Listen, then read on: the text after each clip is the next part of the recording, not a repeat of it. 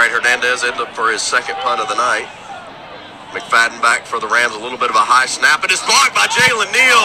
That ball's going into the end zone. Can the Rams recover it for a touchdown, or will it go out for a safety? They fall on it, and it's going to be a touchdown. We'll see the number.